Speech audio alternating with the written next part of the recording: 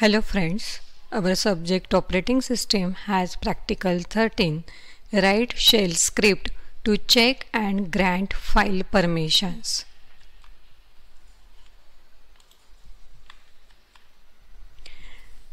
Shell script to check and grant file permission. Unix files comes with the permissions, a way to decide who can read, write and execute a file. These permissions are divided into three parts: owner of the file, group to which the owner belongs, and all other users. All these three users are having three permissions: read, write and execute. Every file in Unix has three users and each user is having three permissions for reading, writing and executing that file. These are the program outcomes of practical 13 and this is the practical outcome. After complete learning of this practical, you will be able to write shell script to find out whether the file has read, write and execute permission. These are the file test commands. When we are using -r file name option in the if statement for condition checking, it will give true if the file exists and has readable permission. -s and the file name is true if the file exists and has a size greater than 0. -w and the file name is true if the file exists and has writable permission. -x and file name is true if the file exists and it is executable. Now we will see how to use such a checking in our PuTTY interface, that is in Linux using PuTTY interface. Okay. Now here we will have one script. In that we will check whether the file is readable, writable or executable. Okay. For that I will use vi editor, vi, and the name of the file, that is pract13.sh. So here I will press first I to be in insert mode. Now I will write my statements. Initially I need to ask the user for entering the name of the file, for I will write the echo statement and write enter file name and read the file name. Now I will check in the if the condition that -r and the name of the file f1, and if this condition is true, then I will write the echo statement file is readable.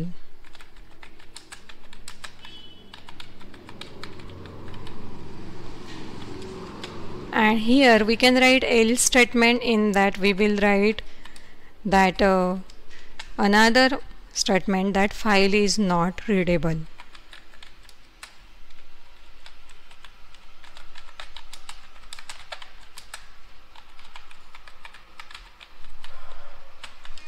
And here end of if statement.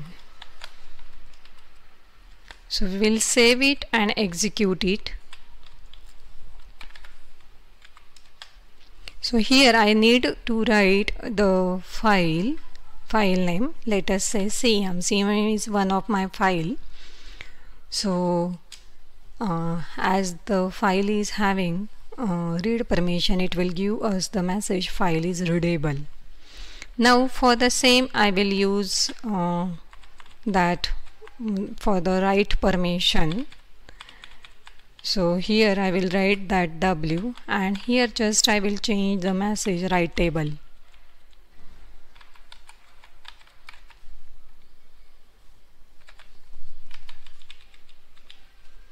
And here also writable.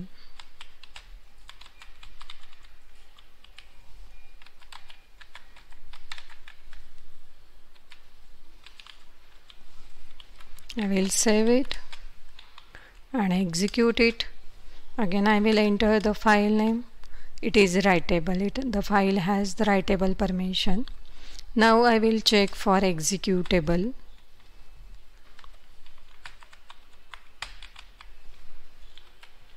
For that I will make the changes in my echo statement. Executable.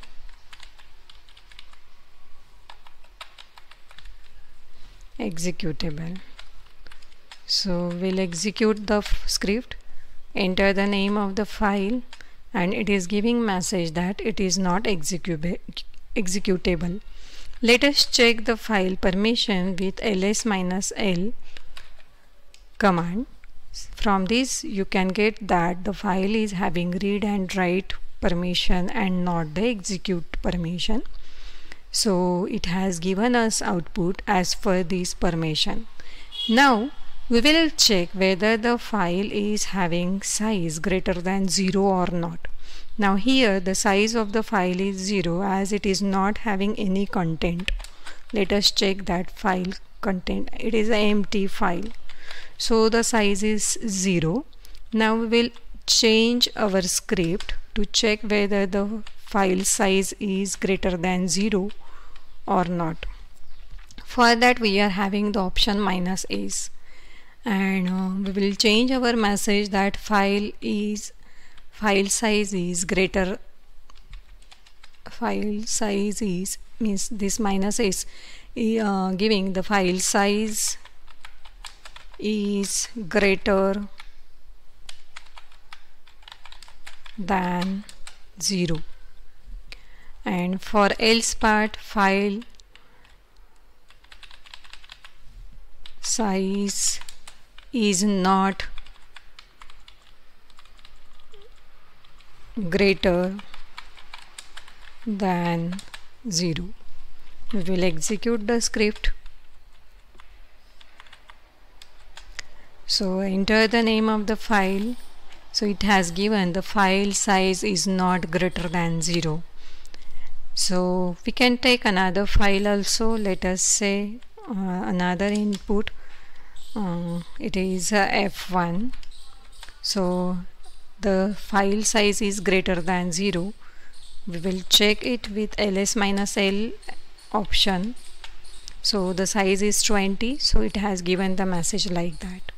So in this way we can use all these -r option to check whether the file is having read permission, -w to check whether the file is having write permission, -x to check whether the file is having execute permission, and -s to check the file size is greater than 0.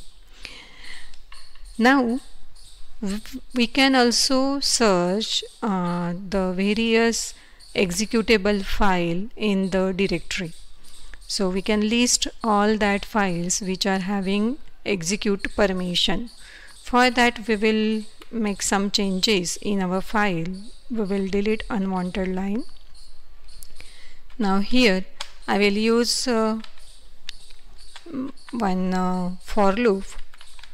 In that I will take one variable. For it is the name of the variable in all the files and folders in the home directory. For that I will check if, now the for loop will require do statement, and here I will use whether it is having execute permission, and I will use that variable it. For that I will write it, and here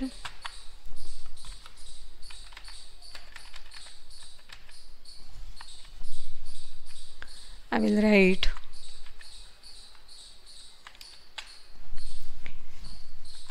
then we need to display that particular file name. So echo name of the file which is stored in the variable it, and after that end of if statement and end of loop with done. Now we will execute this script. So it has given us the list of the files which are having execute permission. We can check it by ls-l command. So it has given this file name, it has read write execute permission. ZZZ file, it has read write execute permission, and 3 directories which are having read write execute permission. So in this way we get the answer. Also we can have the checking of all 3 type of permission in one statement. So for that we need to use our logical AND operator and check the another condition here with the same variable, and again the third write permission with -w option and the variable. Means this will check whether the that it variable file, means the file name whose name is stored into the it variable, is having all 3 permissions. Okay, so with this we can check whether the files are having all 3 permissions. So again it will list, because all these files and folders are having all 3 permissions: read, write, execute. So with this we can list down all the files which are having read, write and executable permission. Similar way we can have the list of the files which are having the size greater than 0 also, with -s option. Now we will have the script like that to read any file name and change the permissions of, or assign all 3 permission to that file. For that we will make changes in this file.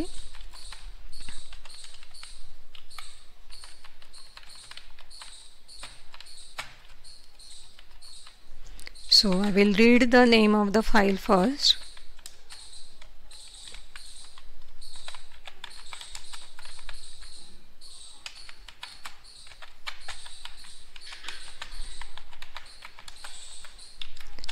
Now we will first list down all its permission with ls-l command, and here we are having the chmod command. With that we can assign all 3 permissions to all 3 users. Now this first 7 is for owner of that file, next 7 is for group user, and next 7 is for other user. Now 7 will include the permission for read, write and execute. For reading we are having the number 4, for executing we are having the number 1, and for execution we are having the number 2. So the sum of these 4, 1, 2 will give us 7. So with this we can assign all 3 permission to our file f1. Okay, and again we can list its permission with ls-l. So for that we will use that command. Now I will execute this file. So from this list you can get that the Z is the file which is having only read and write permission. So I will enter here the name of the Z, and here it has given the permission before execution of that chmod command, and after assigning all 3 permissions to all 3 users. So in this way we can assign permission to any file using chmod command. So this is all about the 13th practical. So I think you have understood it. So thank you.